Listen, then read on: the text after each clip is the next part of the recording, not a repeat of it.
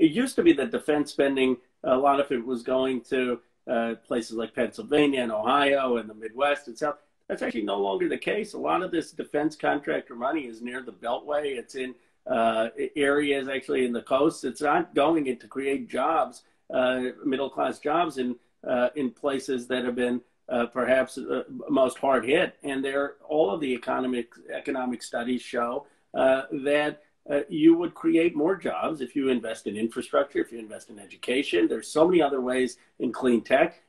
This is not a matter of opinion, it's fact. And so when you have over 50% of the federal budget in something that is not creating jobs effectively, and we're not dealing with national security most effectively, because yes, national security is making sure that we don't face attack from other countries, but national security is also making sure we don't we aren't susceptible to pandemics and that we aren't susceptible to climate change. I mean, so I think it's an expansive definition of job creation and national security that we're pushing for.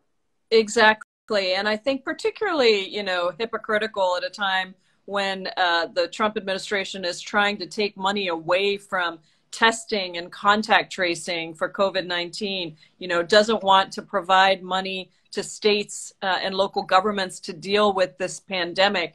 The idea that this budget, this military budget, is so enormously big and so much bigger than the Centers for Disease Control, that is the pandemic that we are in the midst of right now. And really, we need to be thinking not only more broadly about how we reallocate resources, but certainly in this moment, it makes more sense than ever.